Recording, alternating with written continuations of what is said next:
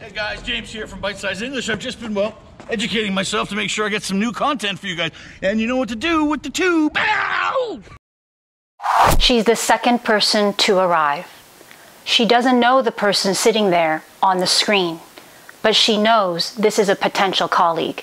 She freezes like a deer in headlights. Oh God, the thought comes to her. She has to make small talk. What does she do? What will she say? Hi, I'm Dora, and welcome to a new and exciting episode of Bite Size English, your daily bite of English. Today we have some tips for making small talk. When you're done listening, look for a worksheet with vocabulary and grammar points in the extra bite section on our website for this episode at ByteSizeEnglish.com. Are you ready? Quick, what are some topics that you're comfortable talking about in your language when making small talk with a stranger? Make friends, not enemies. In an ever-changing world, you learn to adapt to different, sometimes awkward situations. Finding ways to chat with people eases that awkwardness. Here are the top tips for making small talk. Look out for a follow-up video on making small talk at work. When making new acquaintances, people want to feel special, and you can help with that. But using your phone in full view of everyone tells other people, I'm too busy and you're not special enough to talk to. So if you're open to an adventure of having casual conversations, put the phone away. Putting a pause on texting, tweeting, or Instagramming isn't going to kill you. Or will it?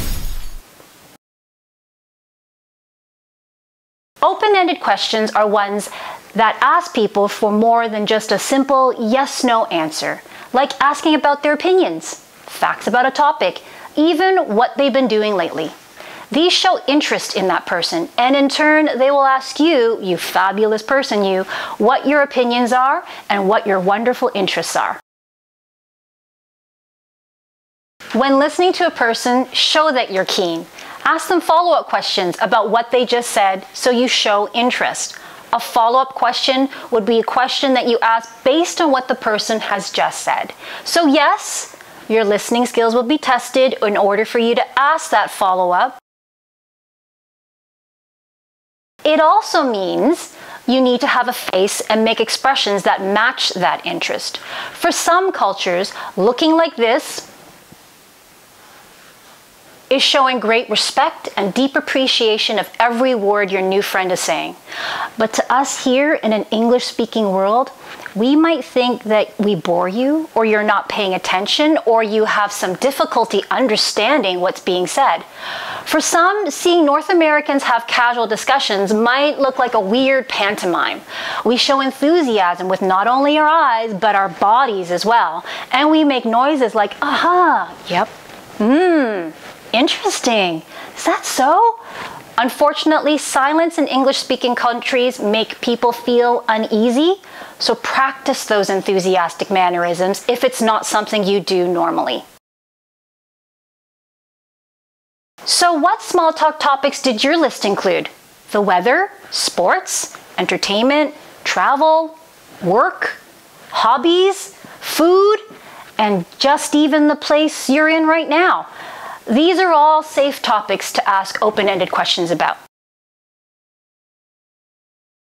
There are definitely taboo topics to avoid when making small talk. The top taboo topics are politics, race, ethnicity, religion, health, money, and sex. Don't let conversations fall flat. It's like a game of ping pong where people throw questions and make statements back and forth. So what could you say? A simple way to make small talk is to state an opinion about any of those topics and then add, isn't it, at the end of your statement. Social conventions dictate that your listeners should respond back unless they want to be seen as rude. Great city we're in, isn't it? Remember, your goal is to get the person to respond back. So even though it could be the dullest city in the world, they will respond either way. And if they only answer yes or no, ask a follow-up question like, what have you seen here so far that you would recommend or that you would recommend to avoid? Tell me, which cities have you been to? Again, you're trying to get them to make small talk with open-ended questions. Let's say they mention something you aren't familiar with. You could say, I'm not familiar with that, but I'd be interested in knowing more. What was that you said?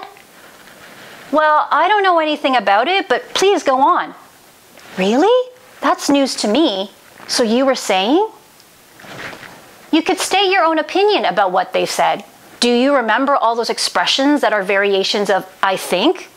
Pause the video right here. Give yourself a minute to think up a list. You got it? Here are some sentence starters. You could say, just off the top of my head, I feel that, well, the way I see it. Know what I think?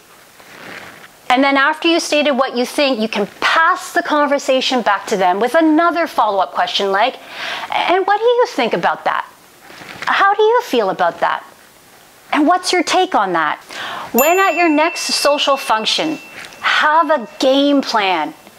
Know what you will try to ask and anticipate what you might hear, and then have some follow-up questions handy. Preparation and practice can help overcome any anxiety or fear about making small talk in English. Good luck! That's all for today, folks. Remember to click subscribe and like, share with friends and comment below. Follow us on Instagram and Facebook. Thanks for watching and see you soon.